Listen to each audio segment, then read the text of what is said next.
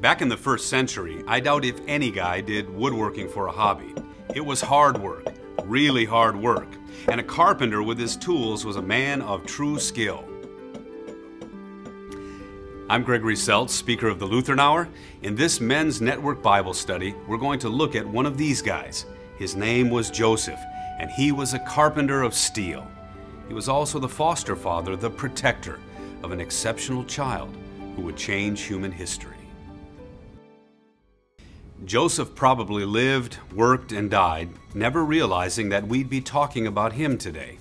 He had a small business that was plagued by many interruptions, and he might have thought his greatest legacy would be the bench he might have made for the local synagogue. But the thing I like most about Joseph is how determined he was to get the job done, whatever that might be. Dr. Paul Maier, one of our favorite experts, tells us more. Carpenters in those days would come probably in the middle-class status. They were, of course, in much demand. But again, Joseph might have been more than just a carpenter. Let me explain. In those days, there was not that much wood in Palestine. Everything is stone over there. And Joseph is called a tekton, which can translate also anybody in the construction trades. And so Joseph could also have been a stone cutter in addition to being a carpenter. Could have been a mason in terms of a building with brick and this kind of thing. So actually he was very skilled in anything that required building up. And so as a carpenter, of course, it would have been roofs for the stone houses. It would have been boat hulls, benches, chairs, tables, furniture, this kind of thing. We first meet Joseph in the first chapter of Matthew. Unlike the famous Christmas story in Luke, Matthew was very matter-of-fact in describing the birth of Christ. Now, the birth of Jesus Christ took place in this way, when his mother Mary had been betrothed to Joseph before they came together. From the moment they were betrothed, or legally pledged to be married, Mary and Joseph were considered husband and wife. But even though they were husband and wife, they were not to come together, become sexually active, until after the wedding. Virginity was expected throughout the betrothal period, which usually lasted 9 to 12 months, long enough to make sure that there wasn't any child on the way when they came together.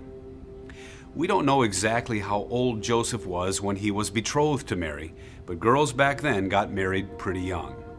In those days, girls married shortly after puberty, whereas the husbands would have to wait until they had accumulated something of a nest egg for the future household.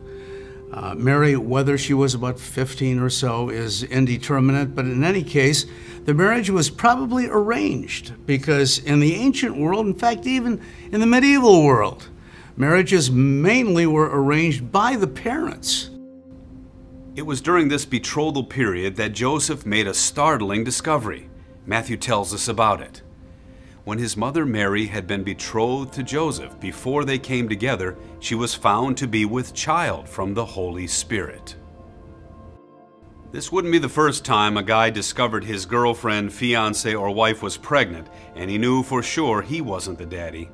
Like so many other guys before him and since, Joseph found himself devastated with a very tough decision to make.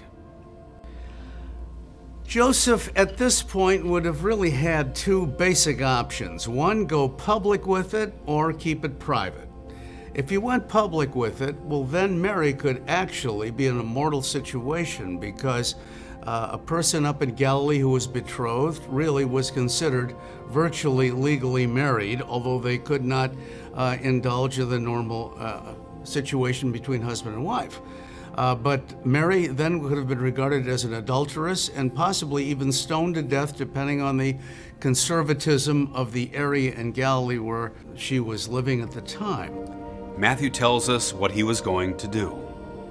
And her husband Joseph, being a just man and unwilling to put her to shame, resolved to divorce her quietly. Quite a guy. How would you have dealt with that? Joseph did the right thing. He really loved Mary despite her apparent betrayal, as it were, and resolved to divorce her quietly, and that was legal also.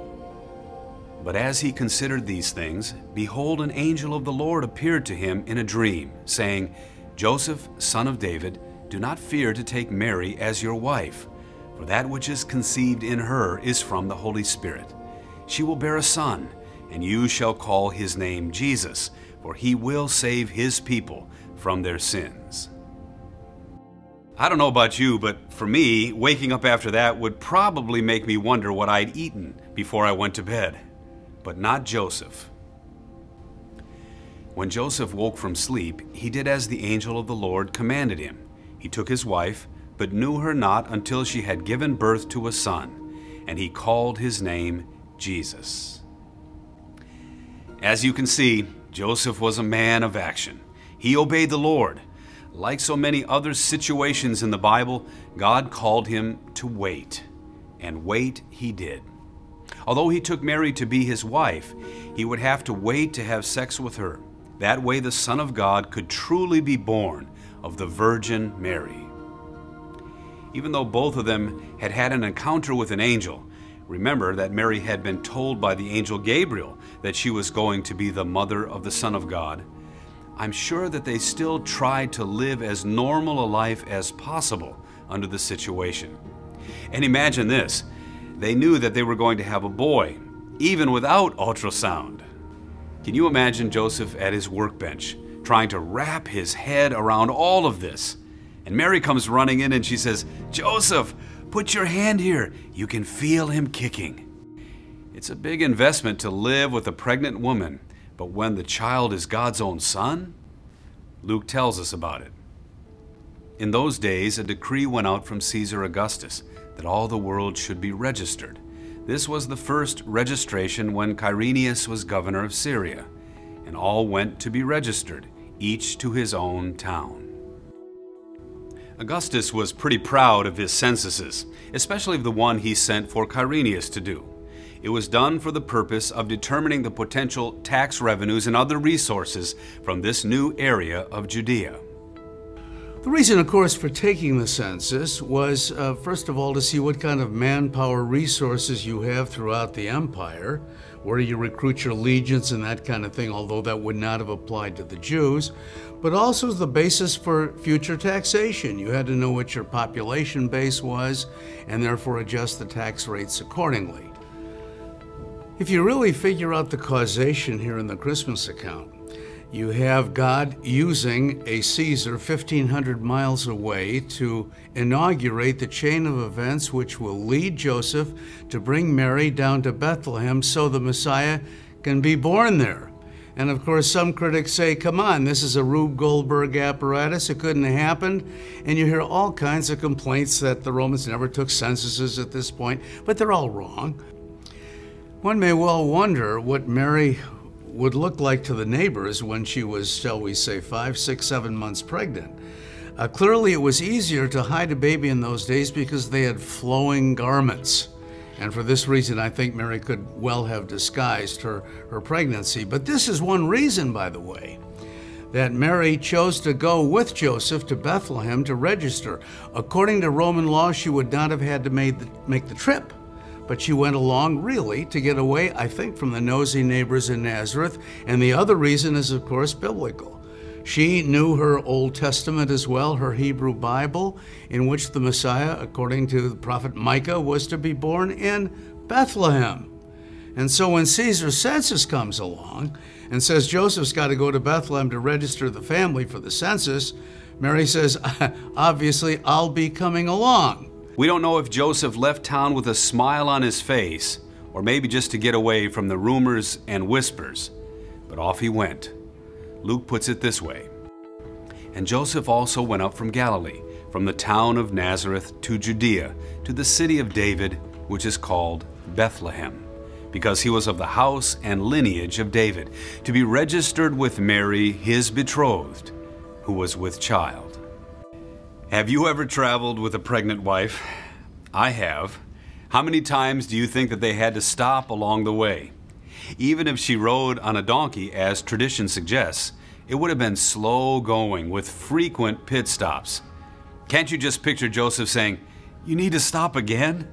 I doubt if there were rest areas or truck stops. But imagine Joseph standing there watching all the traffic go by. Do you think he ever said, "Mary, please, everybody's passing us"? All right, but don't blame me if we get to Bethlehem and there aren't any rooms left. Well, step by step and stop by stop, they finally finished the 80-mile trip and arrived in Bethlehem. Next time we will see the surprises that awaited Joseph and Mary in the ancient city of David.